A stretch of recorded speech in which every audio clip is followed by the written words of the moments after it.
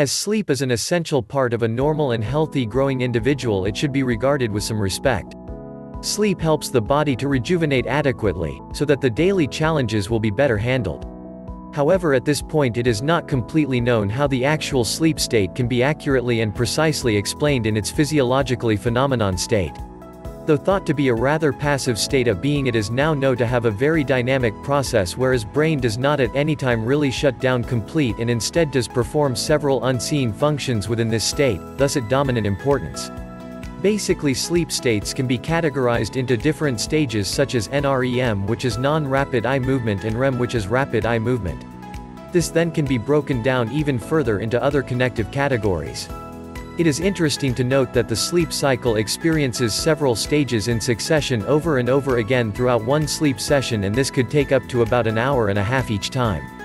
Ideally, one should always try to get some level of deep sleep whenever possible through the sleep exercise, as this will ensure a better and more refreshed state upon awakening.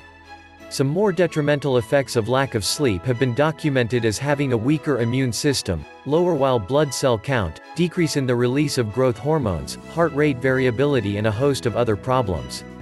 For a lot of people today, sleep is something that is always last to be considered. Generally, especially the younger generation, think that sleep is not really important and definitely a waste of their precious time.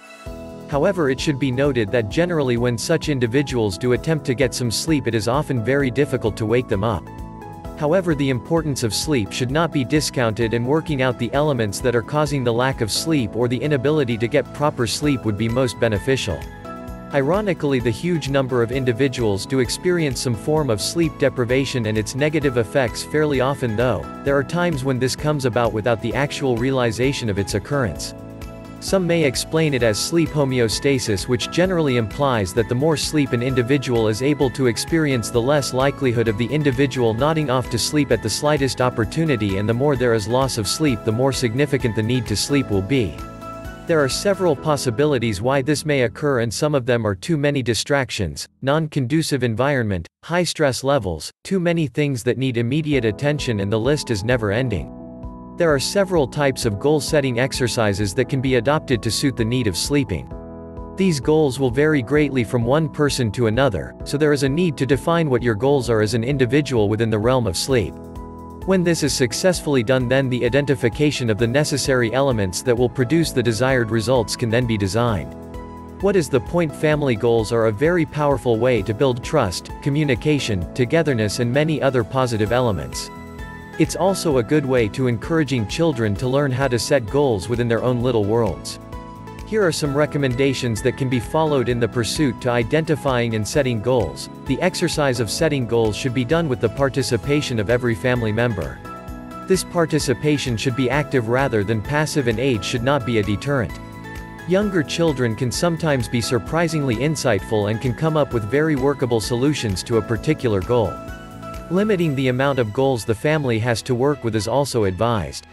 When there is too much going on, there will be very little concentrated focus on actually making a success of the goal and its eventual positive results. Identifying and setting the goals should not be limited to any particular time of the year or phase in a family member's life. These exercises should be done if and when necessary and as a spontaneous fashion to ensure there is not threatening feelings arising. Setting up an incentive plan within the goal-setting exercise will also encourage maximum participation and results of all the family members.